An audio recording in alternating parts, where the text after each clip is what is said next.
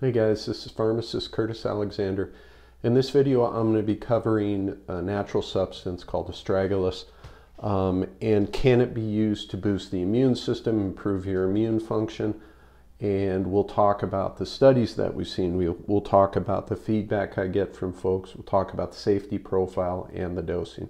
So let's hop right into it. Before we do that, make sure to go to curtis-alexander.com. A lot of questions I get, people want to know how to get off drugs, medications, surgeries, those sorts of things. I have a free 30-day course there. You can go check it out. Just drop your name and email and I'll send it to you. So first of all, Astragalus has a long history of use. It was used in Chinese medicine, still to this day, for a lot of actual uses, but one of their priorities and their focuses is using it to improve immune function. So we have a number of different small studies. They were actually done in Chinese, but they did show that there was a trend towards altering cytokine concentrations, and cytokines are involved in the immune process and different steps in that. So it does show promise from that point of view. Again, I want to point out these were small studies. There were other studies that did show improvement. It didn't affect cytokine concentration, but it did show positive improvement. Basically, the subjects reported that I feel better, those sorts of things. And they showed it in chronic fatigue and cancer-related fatigue.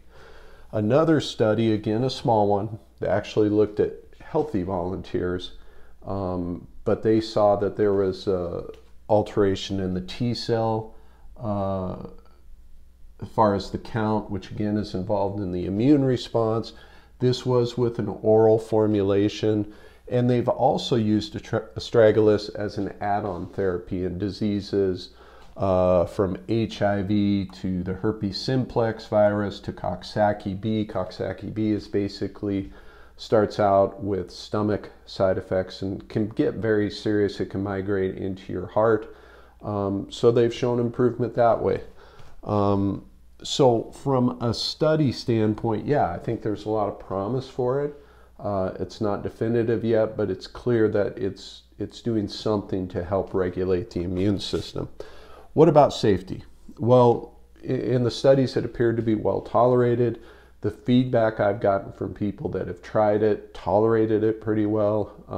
You know, it's one of the problems with Astragalus, and we might as well talk about this right now, is the dosing. The recommendations are all over the map. Some people say, oh, take 250 to 500 milligrams 3 to 4 times a day.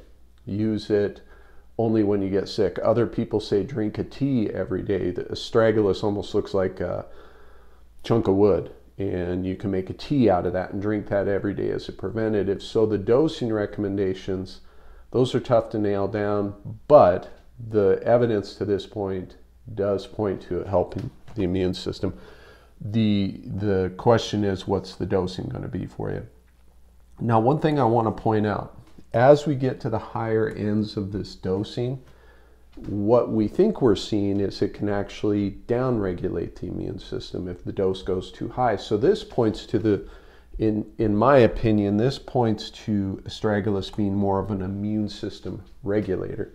It's not always going to boost the immune system because that can actually be problematic. We have autoimmune disorders where the immune system can attack the body. So it looks like it's regulating the immune system more than it is just simply boosting it. So let me know in the comments, have you taken it? Did you experience side effects? Were there any benefits from it? I would love to know. Other people would love to know. It's very helpful for them. And speaking of helpful, I hope this video was, and I'll see you in the next one. Thanks.